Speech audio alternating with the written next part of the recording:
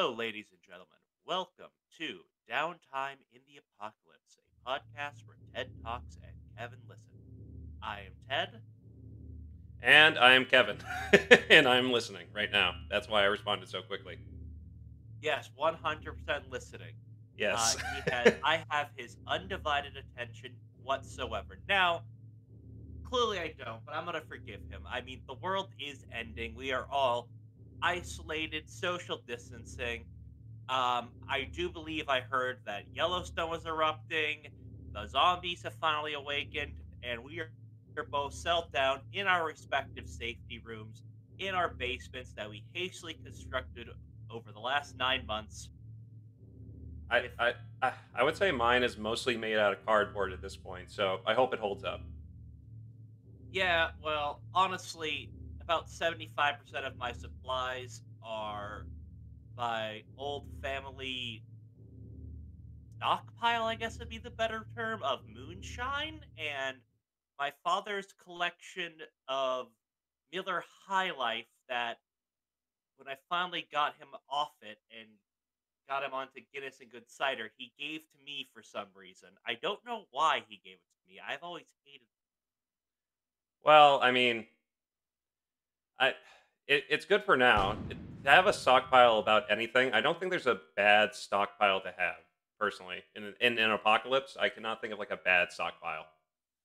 That is true, especially because I think it's just under the alcohol content that's dehydrating, so it's still slightly hydrating.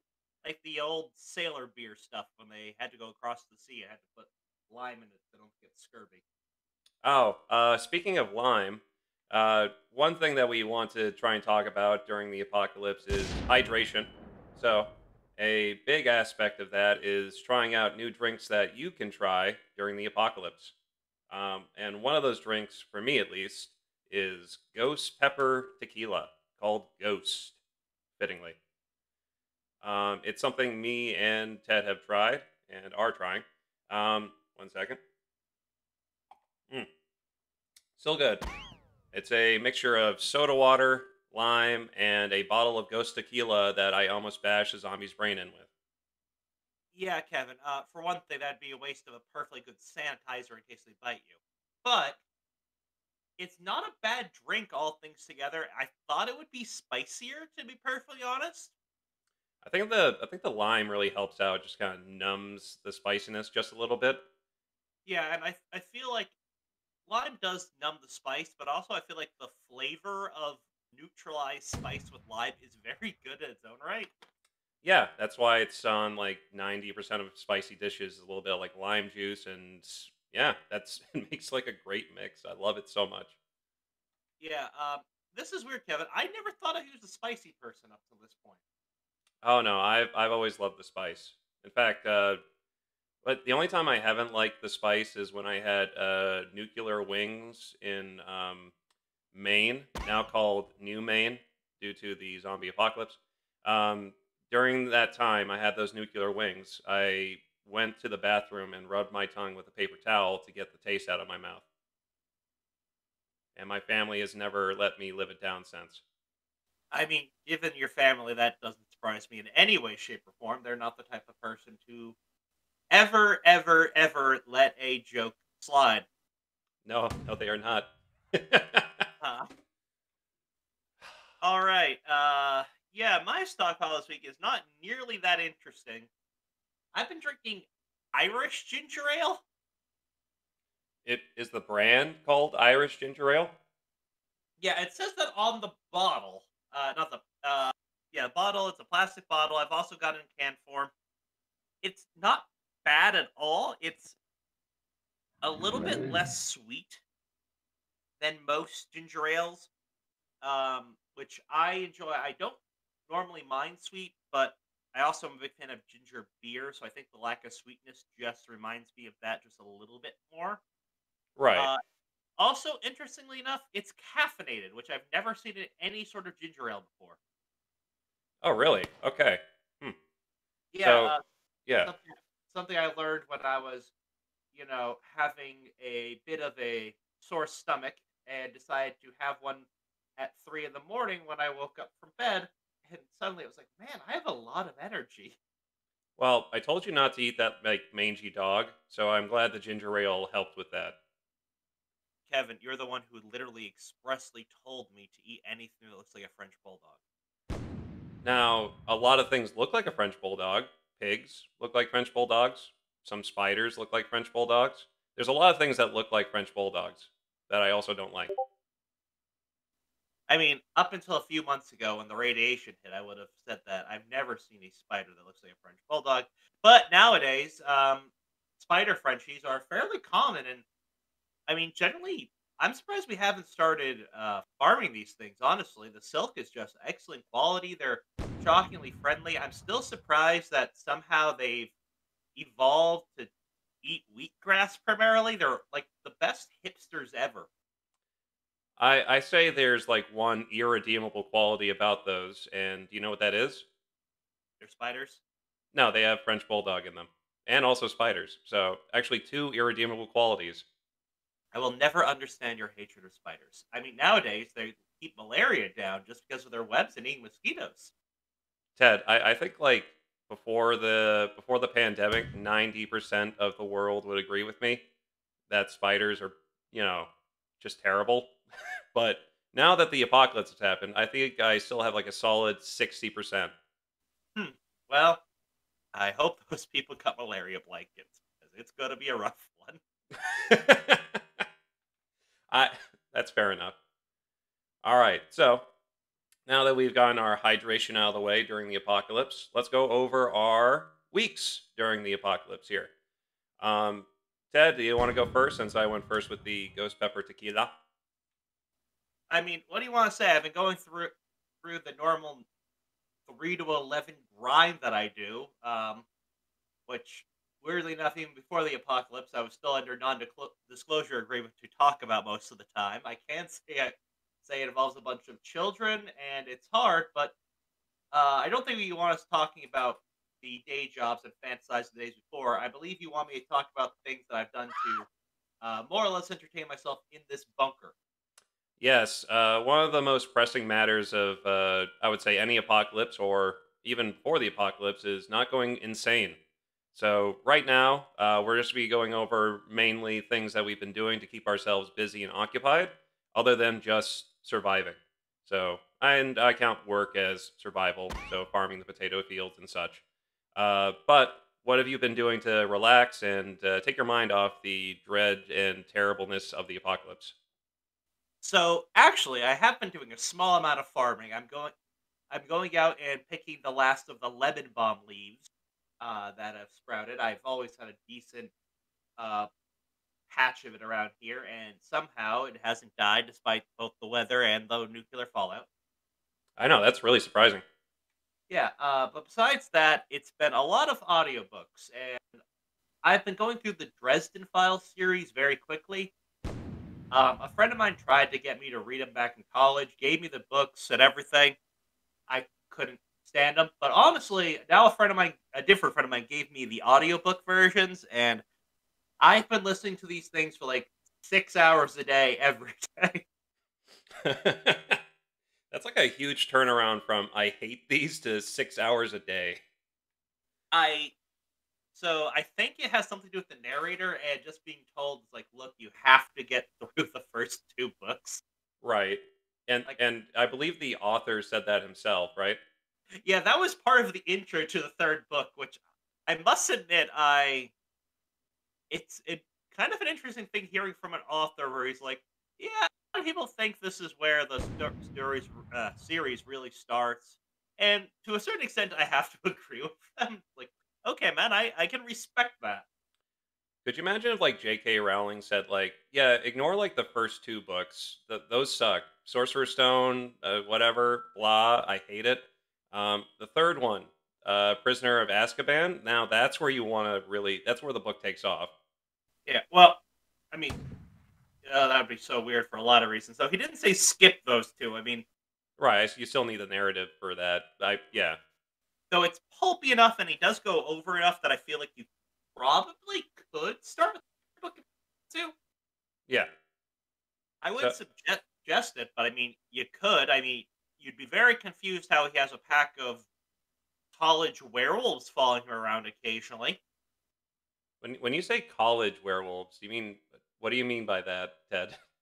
Werewolves in college.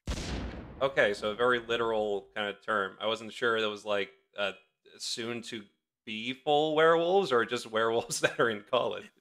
They haven't got their werewolf diploma yet. Yeah, they're still like freshmen. They're still freshman werewolf. No, they're sophomore werewolves, soft idiots. Do you remember that from like college? Yeah, it took me forever to find out what it meant. Oh god, I love that so much. It's like that's the only one that's like insulting really is sophomore for some reason. Yeah, it literally means wise moron, right? Or yeah, just like wise idiot or something similar to that. Yeah, yeah. I found that in a philosophy class where a professor described my argument as sophomoric. Okay, man. You didn't answer my question though. Was that the professor who didn't believe the world existed, or am I thinking of a different one? I never had him. I went to one of his lectures and I asked him one question. Then he takes a red pen out, puts it in front of my face, waves it around a bit, and says, "What do you see?" And I say, "Oh, it's a red pen." And he goes, "Really? Are you sure? Out of everything in your sensory experience, you pick those." And I cannot tell you what the middle part of the conversation was. It went about 20 minutes, but it ended with, "And that's why 9/11 happened." Wait, what? And honestly, if I knew that's how it was going to end, I would have listened far more intently. uh, okay. Okay. Okay. Okay. I, Uh, I I wish that was a joke. I don't know the reasoning, and I will never know. That man is now dead, unfortunately. Um, but I oh. will I will never. I tried asking a few people around me. It's like, what happened? And I mean, the people that fall. There was one guy who just loved this sort of crap, and like Right. he could have made popcorn. I'm sure he would have. Yeah. Um, Yeah. but he couldn't fully explain it in any way, shape, or form. So I will never.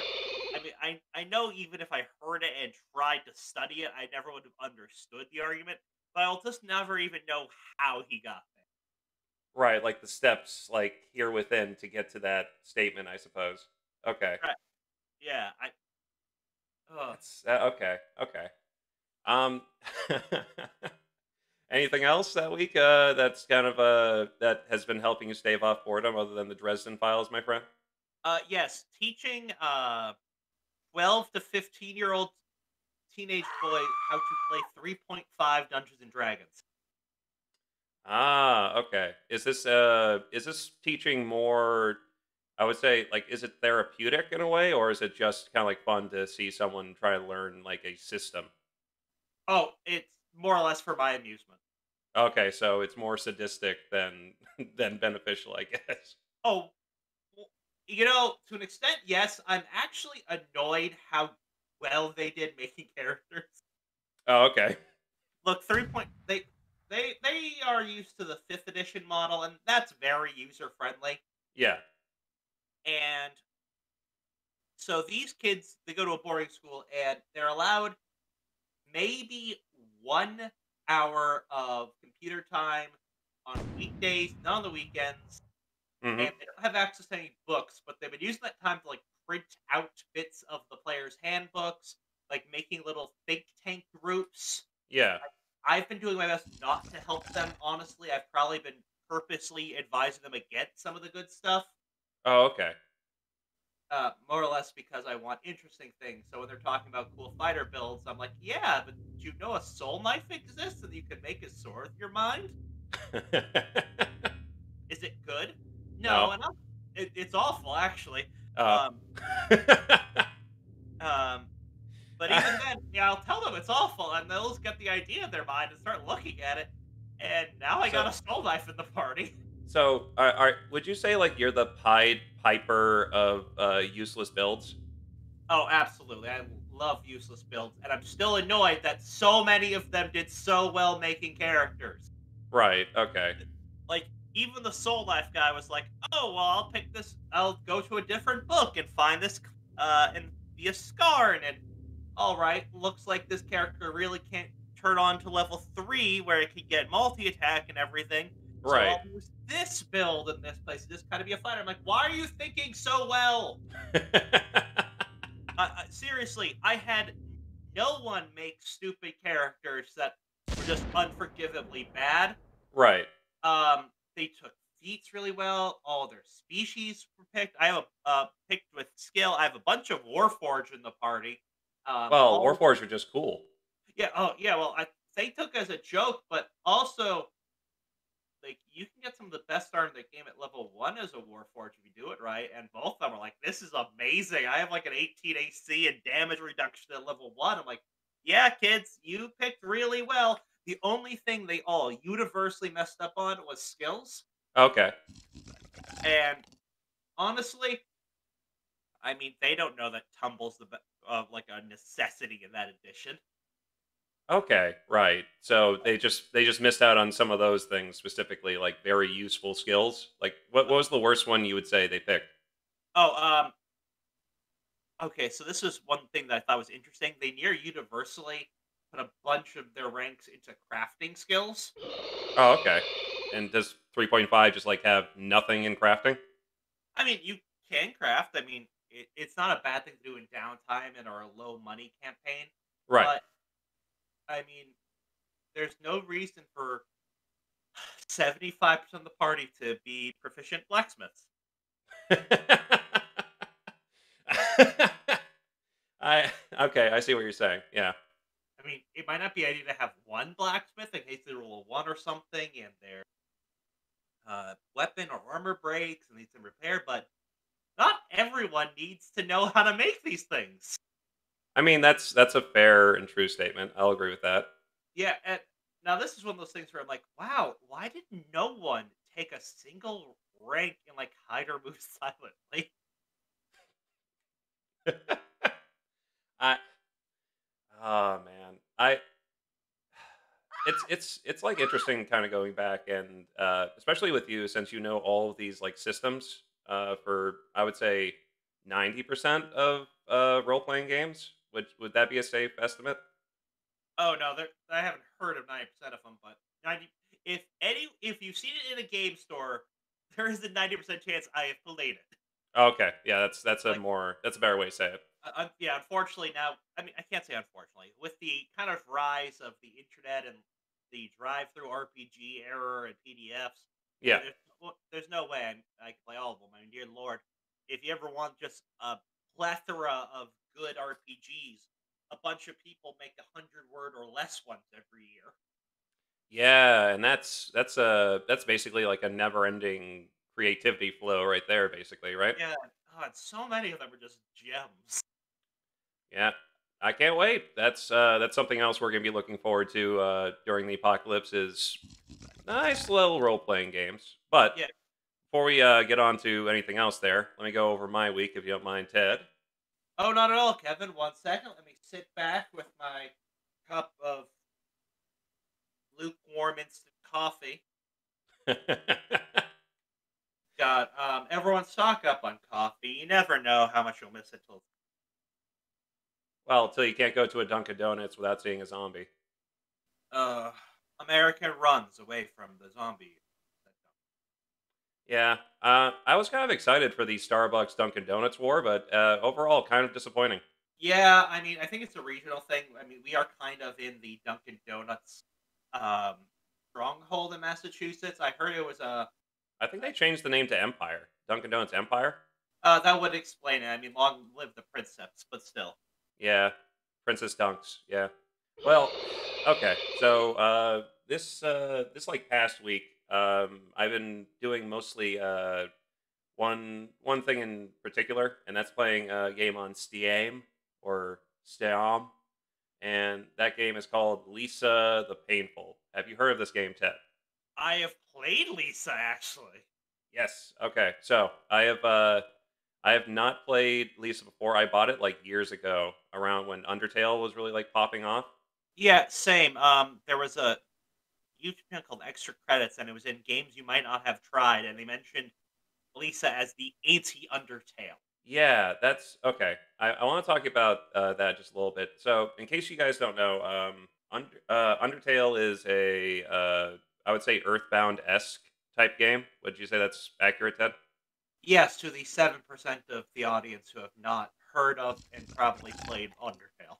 Yeah, and then Lisa, yeah, I would say is similar in certain aspects, but radically different in many aspects. Yeah, I mean, Undertale can bring you to highs and lows of emotion, Yeah, sadness and laughter and sorrow and all that jazz. Lisa does not do that. It is a one-way trip down. yeah, to double hockey sticks, as they say. Yeah. Ugh, Kevin, I'm not gonna lie. I couldn't beat Lisa. That game is hard as hell. Okay. So I've been going through it. I haven't completed it yet. I'm probably next time we talk, I will. I think I'm getting pretty close. And then I still have to play the joyful. I've only played the painful so far. Um, my biggest experience with the game is I haven't played something where the narrative hates you as a person. Like that's the easiest way for me to describe this kind of game. Do you remember when you climb up that like long rope all the way to the top of the mountain? How could I forget? Yeah, so you spend like I don't know even know how long it is, but you just like go up there. It's reminiscent of like Metal Gear Solid when you're climbing the ladder, and you just get up all the way to the top, and it's a giant middle finger, just like pointing right at your face.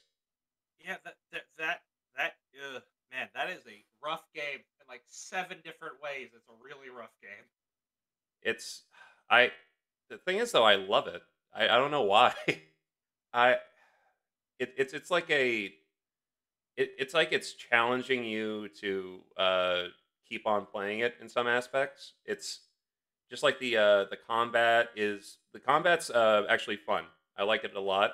The way it kind of works is that you have different type sets of characters and they have like different skill sets. Your main character, Brad, he has like Armstrong style where you put in like different inputs to the keyboard and then you have different like skills that you play with. Generally, all of those are pretty fun. Uh, but uh, the decisions you make in this game just make you kind of hate yourself all the time. Yeah, there is.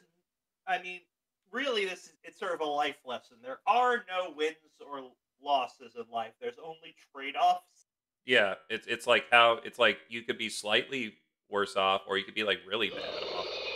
Yeah, and even then, it's like, well, is it you that suffers, and in what way, and how much will you, put on the people around you? And there's no winning that game mentally. I mean, there's probably an end screen. Once again, I've never actually seen it. I don't ever plan on playing it fully. Yeah. I mean, once I played that, I played it for a little bit, and then I also had Mini Metro, and I much preferred that. Okay. What's mini Metro? Okay, absolute minimalist game. Yeah. Has nothing to do with Lisa. I just happened to get them at the same time. Right. Um, but you very minimalistic, and I want to put out like drawing lines. Have to make the metro systems for different cities around the world and see how long you can get them to run before there's just a overwhelming in like a station or two. And Okay. it's it's very simplified. Like for example, instead of like having the stations be like, oh, this is a work center or anything, they're just shapes. Okay.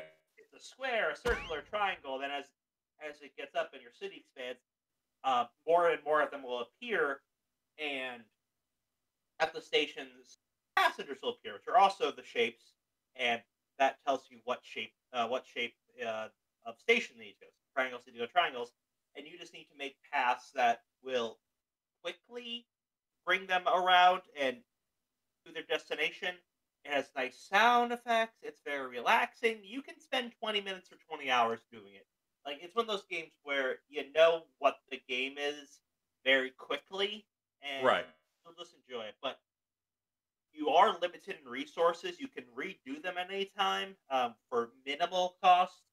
The only cost being that it'll be gone for a moment while they are redrawn. But you can redo it anytime. But they're like your river, and you can only have so many bridges, or that you can only have so many lines in a railroad. So you can have the red, the blue, and the yellow. And once you do it for enough day cycles, you do another one. But it's never quite. Right. Okay. I see what you're saying. It's d- I always kind of find that stuff interesting as well. Just sort of like I guess it's a management sim. I would say is that like accurate? Yeah, but it's closer to Atari Breakout in complexity than Factorio. Okay. That yeah. No, that's fair. Like it's a management sim, but it is so abstracted to the point where it's nothing similar to like actually running a metro system, other than just fully understanding how there is no winning designing trains. like it made so I'm from Massachusetts, so is Kevin, and Yeah. it gave me great sympathy for the people that had to design the metro system in Boston because man, there is just no way to optimally design that in a satisfactory way. Right. Like you will always be unhappy. Yeah, it's just minimizing the unhappiness, Eh, but like you don't win in that industry. It's like being part of the lost luggage. You don't have a good day. Isn't that like a? I mean, speaking of the apocalypse, that's sort of just in general what we're trying to do is just minimize the unhappiness that we feel. I guess. I mean, yes, Kevin. Though I must admit, so Kevin, I mean, we have got our solar farms generating enough electricity, Yeah. um, and you managed to, in one of your scavenging missions, find a couple copies of an old VHS, which I thought was interesting. Oh yes. So we managed to track down something that I have seen many times pre-apocalypse, and now a couple times post. Well, I guess it's present. I don't know. Either way. Um, right now, we have watched the Adams Family, the one from 1991, one of my favorite films. Yeah. Okay. So for the audience, I have watched a ridiculously small amount of movies in my life. I don't know how it happened. I just turned 28, and besides seeing most of the movies on Mystery Science Theater 3000, Yep. I have not seen like any movie that you think would be a classic or an important movie to watch besides the most bare basics. I've seen Star Wars, for instance, Jurassic Park. It's hard to be a, you know, Right, but you haven't seen things like Jaws. yeah, I've not seen Jaws. I tried watching it once. I rented it from a Blockbuster with my cousin, but we accidentally got the version with director's commentary, Oh. and Okay. we tried watching it. We did, um, but it was not exactly interesting for anyone who has not seen the movie. Right, And as there I was would say for most things with director's document. Yeah, yeah, Yeah, okay. with the exception of maybe Futurama. If you ever get to watch the Futurama with the commentary, it's very funny. Um, Oh no, I can imagine. but yeah, that I have not seen Jaws, and nor have I seen any Adams Family media whatsoever up until this point. Yes. So we watched it together. I enjoyed several of your reactions, namely in the beginning, which I really think sets the mood for the whole entire film. Ted, if you want to describe that opening scene.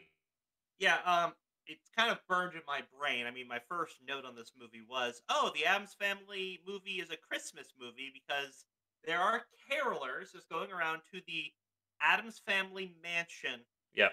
And as they're singing, you see the family up on the roof with a cauldron of, I'm assuming to be boiling oil, Yep. and they just dump it on the carolers. Now Yeah. we don't see the carolers with their scalded bodies or anything, but we also we just don't know if any of them took some life-sustaining injuries. Like it was very a casual potential murder to start off the movie with.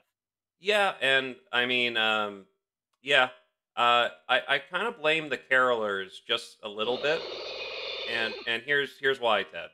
I blame them just a little bit because if you live in that town or live anywhere near that town, I would assume you know who the Adams family is. Yeah, it would be. I did not think of that, Kevin, but yeah, That'd be that'd be like going to like Carol at like Mr. Burns' mansion and not expecting him to release the hounds. yeah, yeah. Actually, even if they didn't, I feel like at some point they'd have to interact with someone in that town, and they would get a warning about that. I feel like that has to be when the first thing comes up. Yeah, you know what's interesting too is that the gate is alive on the Adams family residence. So Yes, I so mean the gate yeah, was in on it. He must have been. I mean, he knew what they were planning. and he let them in. So I guess like the Adams family really wanted to pour oil on carolers. Yeah, I mean, listen, there is just like several very casual murders in Yes. like So yes, as we go through that, there are several very casual murders. Right after the carolers, what's the next murder right after that? I don't even remember. 1 second. Let me check my notes. Do you remember, Kevin? I think it might have been Pugsley with like the bus sign. I think. Oh God, yeah, that was a ways away, but yeah, yeah, it was very just. He just cuts like a stop sign or something, and everyone just listens and just waits to hear a car crash. Yeah. Yeah. It is very strange how like I don't know. I feel like they would have been arrested by now. I feel that as well. Yeah, possibly. What one thing as well, I love about the movie itself is it's very like it looks very Tim Burton-y. Yeah, So, yeah. yeah. I mean, it was Tim Burton before it was Tim Burton. I mean, yeah, like did you know the original director they wanted to get for the film was actually Tim Burton? Oh, I did not know that. Yeah, and he turned it down, and then it was Barry Sonnenfeld, who went on to make such things as Men in Black, Men in Black 2. Also, I believe one of the most recent films that he directed was Nine Lives, starring Kevin Spacey. Ooh, that is okay. Yeah. uh, just a little That trivia. yeah, that is interesting. So, anyways, as much as this movie had a plot, um, it was mostly about them discovering their. I don't know who to talk to. It's about the Adams family in general. Their strange. Um, 1 second, Kevin. I need to get my thoughts here and make sure I'm actually getting all their names right because Okay. they had some. If you have any mistakes, I'll try to correct them. I know this movie like the back of my very wrinkly hands. Kevin, how many times have you seen this movie? Um, I think like at least like 30 times. Was this just like one of your favorite kid movies? Well, I just love the scene where they pour boiling oil on the carolers. Okay, so it's about. It starts with Gomez Adams. That's his name, right? Yes, Mr. Gomez Adams, the father of the household, played by Raul Julius, I believe. I'll take your word on that one, Kevin. Yeah. Um, if that's the actor's name, he does a great job. Oh, Um, but he's awesome. but yeah, it's about him trying to find his brother, who he seems to think is dead. Like Yeah, they're like trying. they're trying to do like a séance. Right. Now it turns out they had a fight over a woman, oh, sort of. Sort Um, of, sort of. women's over a conjoined twin of a woman who his brother Fester Yep, um played by Christopher Lloyd. was in love with. I at this point 100% thought Gomez killed him. Well, I mean, the mention of casual murder of his mother and several other people is thrown in there, so I could see why you think that or Well, thought that. it's mostly because it's a séance. Like, Oh, okay, that too. if he's just missing, I mean, I guess it's the Adams family, but the same, and they think of death a lot, but at the same time, have you tried looking like properly? Well, it was also like 25 years is like a number they bring up a lot. So he Yeah, hasn't seen him for like 25 years, like zero contact during that whole entire time. yeah, but they do the séance every year, and they said they do it on the same day, which made me think it was on the day he was murdered. Oh, okay. Yeah, I could see how like all those puzzle pieces are kind of fitting together where Gomez just murdered Fester in the back or something. Yeah, but honestly, now I guess they just do a séance every Christmas. I don't believe that was during Yeah, Christmas. what? I think that was like a time skip. Yeah, I suppose. I don't know. Yeah, there weren't really dates in this much at all. Well, Actually, it starts on Christmas and ends on Halloween, the movie. oh, that's right. That's right. I forgot to end on how. Which like back in the 90s that was always kind of reversed where it's you start on like Halloween or some holiday like that and you end on Christmas. Well, yeah, you have to have the big family moment on Christmas. Yeah, and I just like that kind of juxtaposition where the big family moment is during Halloween. But so the Adams family are just these rich, rich weirdos. Yeah, Um, very weird, very rich. and they have very little contact with their community, with the exception of Gomez repeatedly destroying the window of his neighbor with golf balls. His neighbor also happens to be a local county judge, Yep. which makes me very confused on how he hasn't had any legal action taken against him up until this point. Um, Yes, also considering how bad their lawyer is. yeah, and the other character, Kevin, I do not remember the lawyer's name at all. I believe it's Tully. Okay, so Tully and Tully's wife are kind of minor characters, and they're the ones who are sort of the catalyst for the plot. Uh, Basically, Tully's in a very large amount of debt. Yep, to I believe a Miss Craven, who is a wow, just a very creative name. Yes, 100%. Just beautiful name. I mean, at least you know who the villain of the story is. I don't know if I can call her a villain when casual murder happens so often. Um, I would say there's no good people in this movie, really. True, very true. I But maybe cousin it, but then again, they commit like well, I don't know if it's infidelity, but there's like mentions of that. I mean, their marriage is on the rocks anyway. It's like it was very clearly ending. I I, guess. I'm not gonna. I didn't judge her too much for that one. Eh, Uh, but yes, Miss Craven and their lawyer make this plot to find the Adams family vault, and they yes. do this by just coincidence. Um, Craven has a adopted son. Uh, Yes, adopted son named Gordon or Gordy. yeah. Oh man, what an awful name, Gordy. Oh, you know who else was named have you ever heard of the movie Freddy Got Fingered? Yes, but I don't know anything about it. Okay, Tom Green's character is named like Gordy. All right, Kevin. Next time you loot a blockbuster, make sure to pick up one. I gotta Yeah, do that. I have to see if they have like the green casing because they also have like the VHS where it was like a I think a green case or something for like a Tom Green film. I have to check that out. Um, but anyway, sorry, go on. Oh no, but they had this plot for Gordy to infiltrate the Adams family house as Fester because he just looks like him, and it just gets weirder and weirder from there. So the Miss Craven pretends to be some sort of German psychologist who found um, Fester Gordy Yeah, and has in been the taking care of Bermuda. him for like 25 years. yes, I did enough psych tests to find out that yes, he is in fact an Adams, Yep.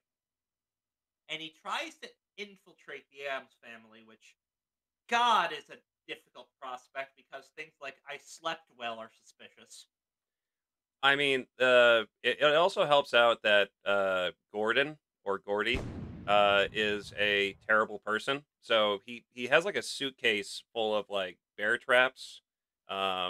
Has like uh, chainsaws, like a bunch of suspicious stuff that I guess is not suspicious to the Adams family. Yeah, well, oh yes, what was the Morticia? Was her name? Yes, Um, that's the wife. Yes. yes, the strange femme fatale of the movie. Um, just goes through his stuff and picks up a vial of cyanide and says, "As if we'd ever run out."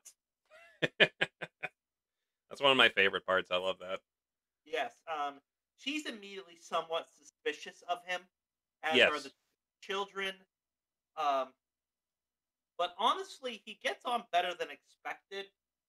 For some reason, Gomez immediately wants to take him to their like boy room the next day, and very clearly, Gordon Fester is messing up. He doesn't remember how to get in there.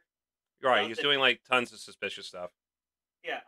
The thing that kind of tipped Gomez off the most is when they're in not their wealth vault, which is giant and full of doubloons for some reason. Um, Yeah, and, I have many questions, but as you do. yeah, there are no answers in this. They Gomez basically gives him a noogie and gets him in a chokehold and asks him to give him the password to get out, and he doesn't know it. Like, there's no way Gordon would know that. Right, And right. this immediately makes Gomez sort of suspicious because he's like, "You've said this to each other 30 times a day. How have you forgotten?" Now, Right, right. So that it's and, starting to unravel just a little bit, and then Gordy's getting a little flustered. yeah, so as he gets more flustered, interesting enough, he kind of gets more into character.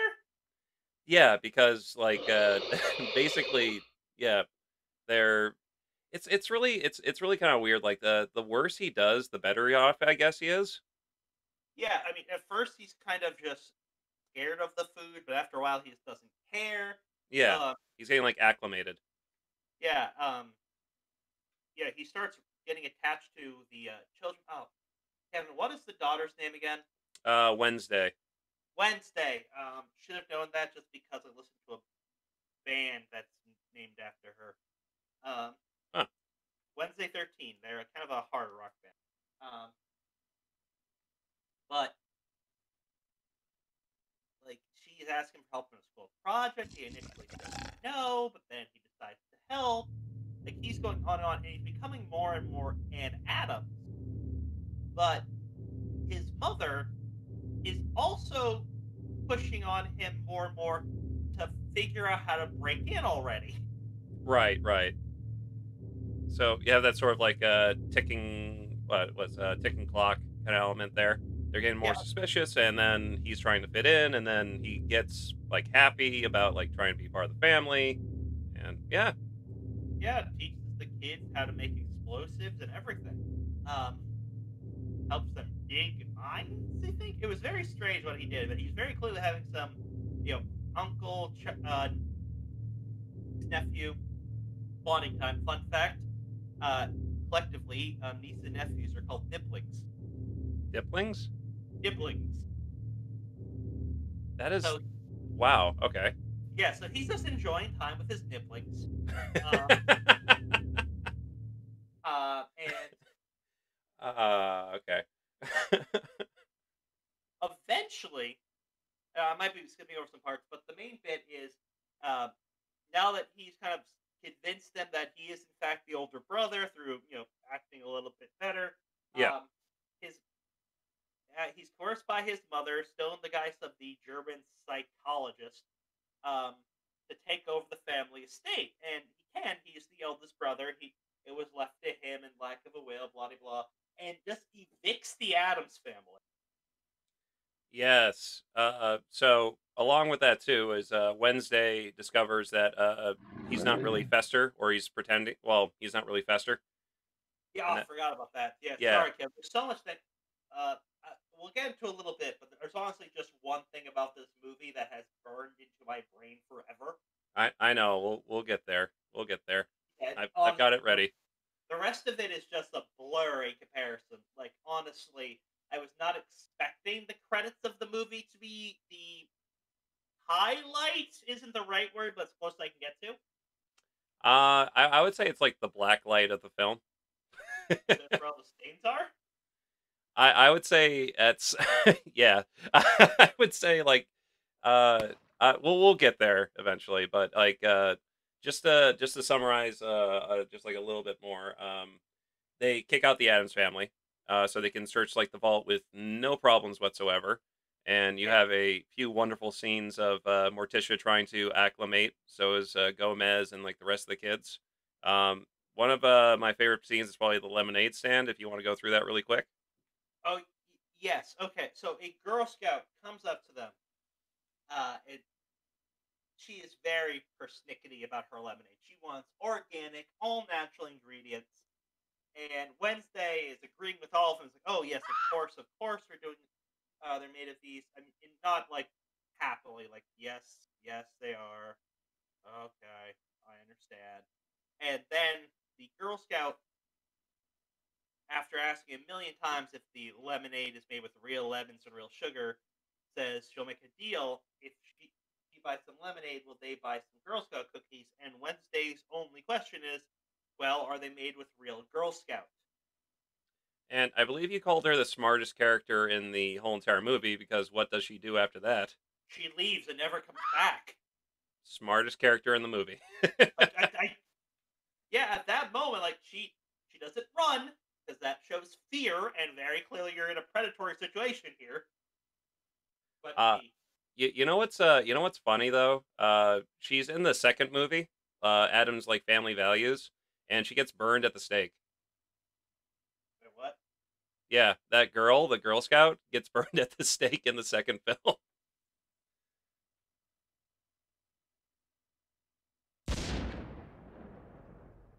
Okay. We still have to Uh, watch the second one. uh, um, Kevin, let me a second. Let me. Oh my god! Okay. Anyways, now I got that on my system. Um. Something to look forward to, I guess. Just, yeah. I'm more flummoxed now. I don't like this. I anyway. But Um no, they get a court battle. They lose it. So the property is definitely there. They're acclimating poorly. However, Kevin, please correct me if I'm wrong from this. Fester starts getting his memories back. I would say like Fester, well, Gordon or Fester, like whatever you want to call him. Let's just say Fester. He starts getting more and more like aggravated at his quote unquote mother. So like they keep on failing, and then he looks like he's depressed. He's trying to eat that soup, and then like he misses the Adams family. I don't know if he's necessarily getting his memories back, or he's just like, wow, my mom is the worst. I mean, his mother is still better than the Adams family, but yes, is normally the worst. Um, I'd say that's debatable. yeah, but eventually he sort of, invites the Adams family back in, and they sort of have a romp where they does he murder his mother or does she just get kicked out? So I believe his mother is dead. There's a final confrontation. Morticia, she goes to the Adams family estate. Oh, that's right. That's right. Sorry, once Yeah, again, Kevin. My brain is still scrambled by the credits. that's fair. So she goes to the estate to confront Fester because her family is literally falling apart. As that's going on, they try to interrogate her and torture her, which she likes a lot, apparently. Oh, that's right. Oh my god. I even made the comment. Yes, this is just what she does on Tuesdays, though. Yes. Where they tied her down to like Torture wheel. yeah. What do you call that? Where it's like they pull like the limbs apart, basically. I don't actually know. I thought it was drawn and quartered, but I think that involves horses. That involves horses, but there's like a there's just like a machine that does that. I don't know what it's called, or if even that's like real, or maybe it's just like made up. But I don't know. yeah, I mean, I've also heard reports that there's no such thing as a historic Iron Maiden. So at this point, I think it's all hearsay. yeah, it's all up in the air. Um, Uh, but yeah, Gomez comes to rescue. For some reason, the lawyer decides fencing the fencing master would be a good idea.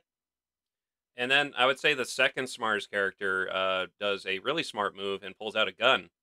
Can I just say I'm surprised it took that long for anyone to bring out a gun? That was Miss Craven, correct? Yes, Miss Craven pulling out a gun. Yes. Yeah. Look, I'm just saying I'm surprised there weren't more guns in this movie. I understand it's the '90s and that's when they just started putting guns off movies and everything.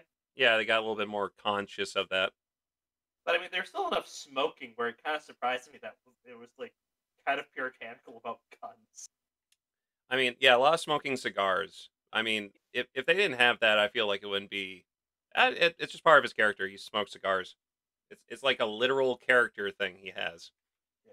All right, Kevin. So tell me what happens when she pulls out the guns. My brain's still in the credits.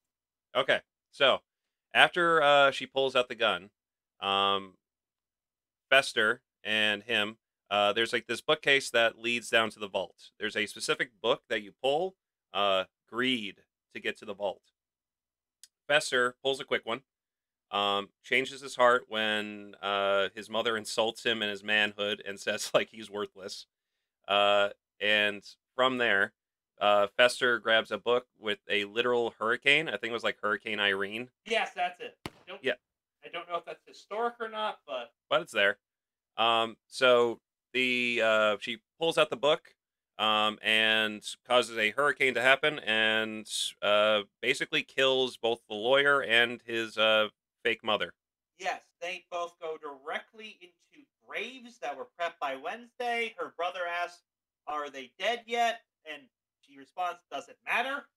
and and they just look at each other and just nod, and they bury them alive, probably. Yeah, once again, all the murders happen technically off screen. Technically, yes. Ah, fantastic.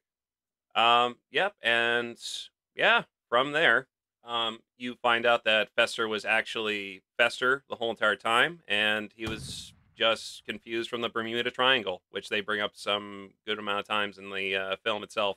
Yeah, no, I've actually been to Bermuda and went straight through the Bermuda Triangle. And how did you survive? Shockingly well. I mean, nowadays I wouldn't go through there, Cthulhu and all, but um, Yeah, well, I mean, yeah, I mean, at the time, I actually asked one of the guys on the cruise line that worked there, and he's like, "Yeah, the reason there's so many dead people there are because there's so many ships that go through there. oh, Like, it's just a real hot spot for travel." okay, so more about volume than scariness, I suppose. Yeah, it's like I mean, it's like going through a really crowded highway that's just under like constant traffic jams. Like Right. you don't get them constantly, but it's still crowded enough where it's almost there. Yeah. Accidents are going to happen all the time. Well, do you know what the deadliest house in sorry, deadliest room in your house is? It's gotta be probably my kitchen. Ah, bathroom. That was my second guess. Let me guess. People slip out of the shower a lot. Yep, people slip out of the shower and bang their heads and then just die horribly. Or you get stabbed in the shower like Psycho. Which, by the way, have you seen Psycho? Several psychos, Nice. Okay. but not the Uh, movie. not the movie, just several psychos outside. I can see Yeah, one like looking in through my window right now. Kevin, throw your French bulldog at it. Do you mean the spider one or do you mean the normal one? The normal one, Stu. Oh, Stu? Oh, the tank. Yeah, you're right. Okay, one sec. Okay, that's good. Stu, you there, boy? Not anymore. Oh, okay. So let's not dwell on that. Anyways, then they have a wonderful Adams family Halloween get together. Fester goes into his old self, and they all live happily ever after. Um, yeah, I would say as happy as a bunch of weirdos could be. Yeah, Yeah. Okay. And then Kevin, then comes look. I'm not gonna lie. I probably should have watched the movie again, Kevin. I'll admit this. yeah. However, I have listened to the end credits song maybe 100 times. Last, it has haunted my dreams. I've been humming it constantly. Now it's called the Adams Groove, and it's by Mi- MC Hammer, yeah, among other Mr. people. MC Hammer. Yes. Which, by the way, it says in the credits it's just Hammer, which I thought was interesting. Yeah, I thought that was interesting too. I thought he always went by like MC Hammer. Yeah. Yeah, well, I think you thought briefly, and I can't blame you for this, that it couldn't possibly have been MC Hammer. It had to just be someone else that just had Hammer as their name.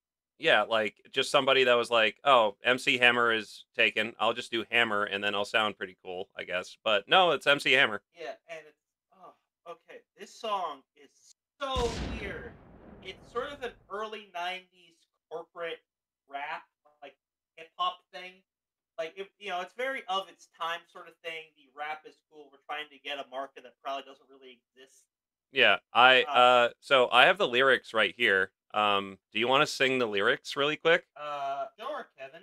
Either send me the lyrics or I will go through my inner library and find them. All right, go through the library quick. And we'll do it like this. I'll sing a line and then you sing a line and then we'll just go off and off. Okay, we can't sing all of it, Kevin. Look, it is a 4-minute song. It is a 4-minute song. Let's just go with the let's just go with I don't know. But let's start and see where it feels right to end. Yeah. Okay. That sounds fine to me. All right, Kevin. This is your idea. You have to set the tone on this one. Please start singing for me. Okay. Opening on a graveyard, and then you get a wonderful looking MC Hammer, and we start off with they do what they want to do, say what they want to say, Live how they want to live, play how they want to play. dance how they want to dance, kick and slap a friend. The Adams Family. Now I was cold cooling, maxing and relaxing. Just kicking around the house, Oaktown, kicking it. When a knock, and a knock voice, yo, Can Hammer come out? what's up? Now I don't mind being a friend, And showing a little bit of flavor. Flava. But Wednesday, Pugsley, Go Master, Fester, oh man, Man, those are some strange neighbors. they do what they want to do, say what they want to say, Live how they want to live, play how they want to play. dance how they want to dance, kick and slap a friend. The Adams Family. So, okay, stop. I can't do any more of this, Kevin. Really quick. Um, all right, look. This. Yeah. I just want to point out the music video for this. You had to watch it afterwards. Apparently it was showed before the movie in theatrical release, Yes. Yes. and like MC Hammer gets beheaded very early on. Yeah, and his head's just CGI flopping around everywhere. Yeah, it's like mostly clips from the movie, and then some MC Hammer style dances. Yeah, It and looks like MC Hammer is also macking on Morticia, like Gomez's wife. I feel like Gomez is into that. Well, they do fence each other in the music video. Yeah, he fences everybody though. True. But it's so weird, and just the chorus is interesting. I mean, the first bit just they do what they want to do, say what they want to say. That's fine. Dance how they want to dance. Kick and slap a friend. The Adams Family. Yeah. Okay, that line it doesn't. It like the other lines. It ends with say, play, and then friend. Like it's made to be jarring. I mean, like, can we all? I mean, okay. Not never really been a big fan of MC Hammer, and I don't think he put too much effort into this. Yeah, here, let me go back to a later bit of the song. Too legit, Adams. Too legit, Adams. Too legit. Who's too legit? The Adams Family. Yeah. You know what I'm saying? The Adams. Adams too legit. Oh yeah, Adams too legit. Talking about the Adams now. Adams too legit. I'm saying saying it's the Adams now, the Adams family. Yo, Yeah. take to the bridge. Thank you, Fester. I mean, I know like he says thank you, Fester in a different tone, and it kind of works better with the music. Yeah. But there's only so many too legits you can have I in mean, a song, let alone yeah. more or less in a row before it gets a bit repetitive. I mean, it's too legit, Kevin. It's too legit. It's too repetitive. Too repetitive, Ted. I it's an interesting beast, this song. I, how much? I cannot find the answer. I want to know how much MC Hammer was paid for this. Okay. Do you want to I'm going to say like a guess, and this is, let's keep in mind, like 1990s money. Yeah, so with inflation, a 1991 dollar is a little bit more than twice the current dollar value. All right, how many Dogecoins does that equal? Uh, Kevin, with the recent spike in Dogecoin, that actually is a harder question. That is hard. I'm sorry. Yeah, I shouldn't put you on the spot like that. Yeah. Normally I would know how much a Dogecoin costs, but it's honestly because of TikTok. It's apparently up. Actually, it's significantly up in the price. Okay, so it's a Dogecoin. A Dogecoin right now is worth 0.00265657 dollars. Okay. So it's worth just a little bit more than a quarter of a penny. Okay, that's some saving right there. So okay, what is your general guess here for how much MC Hammer got paid to write this miracle of a song? All right, I know less about the music industry than I know about music. Fair. Did I say it wrong? I know less about the music than I know about movies, which is saying something. Yeah. I don't know. I don't. Well, Kevin, do you know the budget for this movie? Um, I can look that up really quick. Let me start up the generator and I mean it. Yeah, I mean it can't be that much, I would think. Uh, 40 million, if I had to guess. you would say 40 million? Not for the song, for the movie budget. Well, I would hope the song's not worth 40 million. That'd be like insane, man. I, okay, look, I'm thinking like it's got to be at least $1 million, though.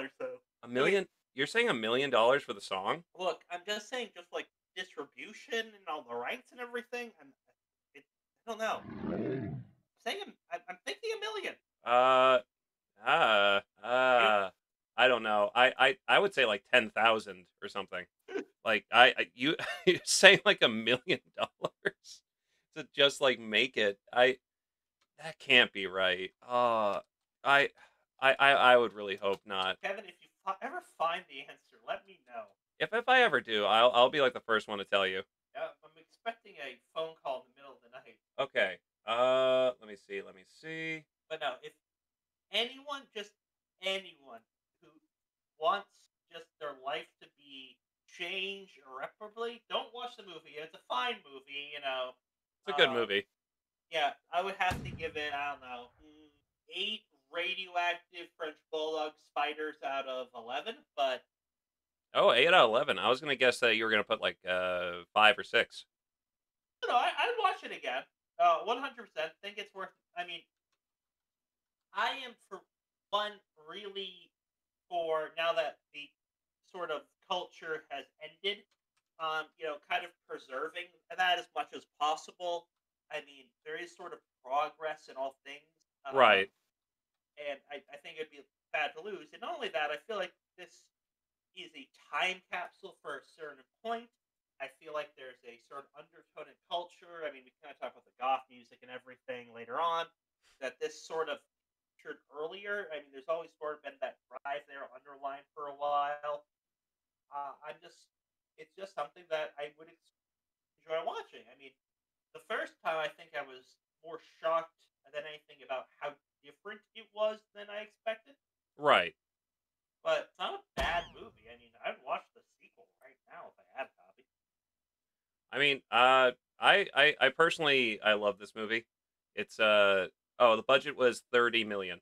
The movie or the song? Just the movie was 30 million. And you're saying 1 million of that budget went to MC Hammer to produce that masterpiece of a song. And the music video. And okay, you know what? Music video, I did not think of that. Maybe that's getting up there now. So, you know what? I'll take back what I said earlier. I'm going to say 50,000. Yeah, well, I mean, most of this movie must have went towards effects. Yeah, and the box office was 191 million. Oh wow! So, good This, success. yeah, this. I mean, don't get me wrong. I don't know anyone who saw this in theaters, but also I was -1 when this was in theaters. No, same here. Man, that's so strange. I never thought it'd be that much of a hit. Okay, you know what? Okay, I have an idea. It won't give us exact, but I wonder if we can find the sales figures for the album that Adam's Groove, the wonderful song of MC Hammer's, made. That'd just be interesting. That would be interesting. All right, but let's save that for next time, my friend. All right, Kevin. All right. I want to thank everybody for listening to Downtime in the Apocalypse, where Ted talks and Kevin listens. I'm Ted, It's Yep, and that's Kevin. yes, So don't get confused that he was the one talking during. yes, that's fair. Yeah, yeah. We want to make sure that's pretty solid. Um, yeah. Thank you everybody for listening. We'll be back next week after hopefully we survive the horde. What's your plan to survive the horde, Ted? Same thing as it is always. Join them. Oh, okay. Uh, Look. Whether or not it's walkers or raiders, if you just put enough bloody clothes on, you can just join them, walk by them. None of them know each other's names. Most of them don't even care anymore. If you just look like you belong, you belong. so you're kind of telling me fake it till you make it? Always fake it till you make it. Look, whether or not it's a career move, being happy, um, if you're Pascal being religious, or being a raider going through the fortified Dunkin' Donuts, which is now considered a freehold of the Empire, burning it down and ripping open the people for the delicious donuts inside. You just have to fake it till you make it, man. If you act the part, you'll eventually be the part. Yeah, you know what? And that's what we have to leave off with you today, listeners, is fake it till you make it. And I would say, yeah, keep to that advice right there. Also, jelly filled, it's not the type of jelly you want. That's all I'll say about that. But it's the type of jelly you need. It's the type of jelly you deserve. Definitely that last one. Definitely the last. All right. Thank you, everybody. Have a solid day, and we'll see you next time.